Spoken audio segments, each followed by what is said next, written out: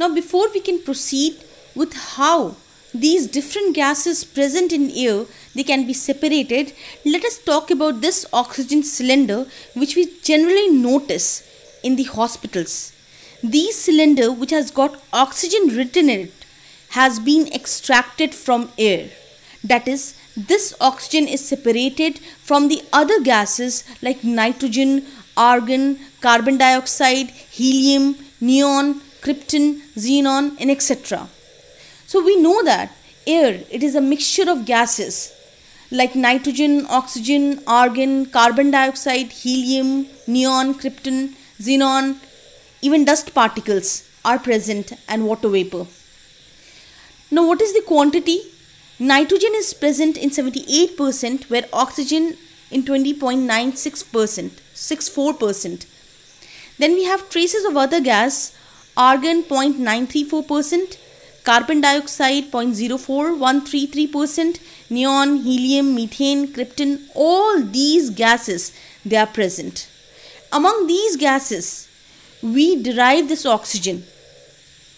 We separate it from the mixture of different gases that are present in air.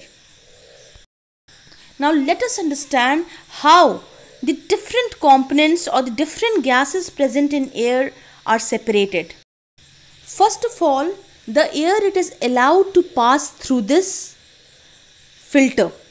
This filter, what it does is it absorbs the moisture, that is water vapor, and also the dust particles that are present in the air. And now once they absorb all the moisture and water vapor, this air, dry air, it is allowed to pass and it reaches a chamber, as you can see, which is called as a compressor. Here the air, it is compressed under very high pressure. Whenever air is compressed under pressure, what happens is the temperature increases. That is, when the pressure increases, the temperature also increases. Pressure is directly proportional to the temperature. So since there is lots of pressure in the air, definitely the temperature of the air will increase. Now this has become an hot air. Now this hot air is allowed to pass through the chamber which is next to it. Now in this chamber, what happens? This hot air, it comes in contact with cold water. That is, you can see this circular pipe, the twisted pipe. In this pipe, freezing cold water is allowed inside, as you can see in the figure. And therefore, it keeps revolving in this chamber. That is, keeps this chamber very cold.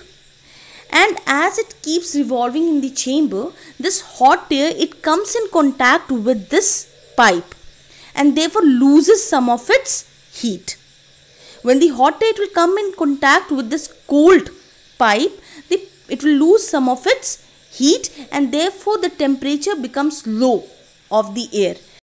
Since the temperature becomes low, this cold compressed air, remember the air is still compressed under pressure.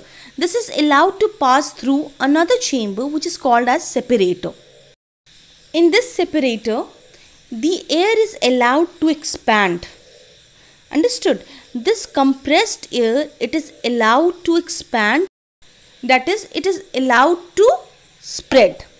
The air that was present in a small area, in a small volume, it is allowed to spread to a larger volume. Now what happens? As soon as this expansion takes place, the temperature will drop drastically. The temperature will go down. As we have learned this before also in compression of gases, what happens if the piston is pushed and there is air? Then what will happen? The temperature will increase. But when you release the piston from the same air, what is happening is the gas will expand. That is, those gases, they will expand and therefore the heat will also be released out. That is, the temperature will get lowered. In this case, similar thing happens.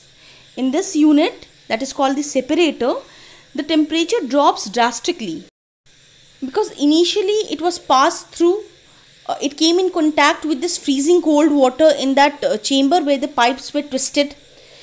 In that chamber only the temperature was 0 degree, and when it comes to this chamber of separator, this temperature becomes so low that it becomes in negative. That is, it becomes approximately minus 70 to minus 80 degree, and at this temperature the carbon dioxide, it solidifies, and since it becomes solid carbon dioxide, a dry ice, here from this separator we are able to separate carbon dioxide as dry ice, and rest of the gases that are present in the air, they are allowed to pass through another chamber that is called as the expansion jet. And as the name suggests, in this chamber again it is expanded, and therefore because of expansion the temperature gets lowered more, and all this air turns into liquid air, and this liquid air is then passed through this column that is called as fractional distillation column. What are the major constituents here in the air? We have oxygen, we have nitrogen, we have argon, we also have krypton also. All these gases are present in liquefied form now, and all these liquefied gases, they have got varying boiling point. Oxygen has got minus 183 degrees centigrade, nitrogen minus 196 degrees centigrade, argon minus 186 degrees centigrade, and we have already learned that these, because of the variation of boiling point, we can separate the liquids, right? The liquids can be separated because of the variation in boiling point in a fractionating column. This fractionating column, from near its bottom, it is warmed slowly. It is warmed slowly in such a way that the temperature in this column is maintained to be minus 184 degree centigrade. That is the boiling point of oxygen. So what happens? This oxygen, it will remain in liquid form because it has the highest boiling point. And as we know, in a fractional distillation column, the temperature is highest at the bottom and gradually it increases towards the top. A fractional distillation column, it is a very tall column, okay, and there is a temperature gradient. That is, temperature at the bottom is more and the temperature towards the top, it becomes lesser and lesser.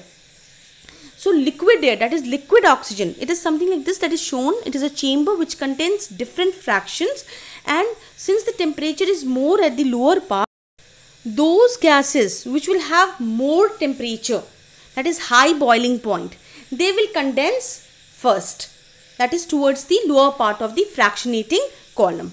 Now let us understand this. You can see the fractionating column. First of all, the liquefied air which has been liquefied now, it is pumped into this fractionating column, which is a very tall fractional distillation column, okay, and it has got different fractions, and from each fraction there is an outlet. What happens gradually is that when say krypton and xenon, they have got high temperature, that is minus 154 degrees centigrade. So this will be collected, they will liquefy and they will be collected first, and then oxygen, liquefied oxygen will be collected because again their temperature is next to krypton and xenon. Now next what will happen, this argon and nitrogen which have more boiling point than oxygen are collected. Liquid argon present in liquid air has a slightly higher boiling point than oxygen, so liquid argon boils off next and collected as argon gas in the middle part of the fractional distillation. Whereas next what happens, it is nitrogen which has the lowest boiling point of approximately minus 196 degrees centigrade. So on warming liquid nitrogen, it boils off first to form nitrogen gas, and this nitrogen gas is collected from the top of the fractional distillation column. So in this way what happens, we are able to separate the different components of air or the different gases present in air because of the difference in boiling point. Now this is another representation of the same process, that how gases, they move to different chamber. First they are compressed, then they are again expanded, then carbon dioxide is collected, and this carbon dioxide is in the form of dry ice, and gradually they are allowed to expand again, and therefore converting this air into liquefied air, and then they are allowed to pass through this fractionating column where krypton and xenon and oxygen, they are collected in liquefied form, whereas argon and nitrogen, they are collected in gaseous form. According to the boiling point, they condense. So students, that is all for today. Take care.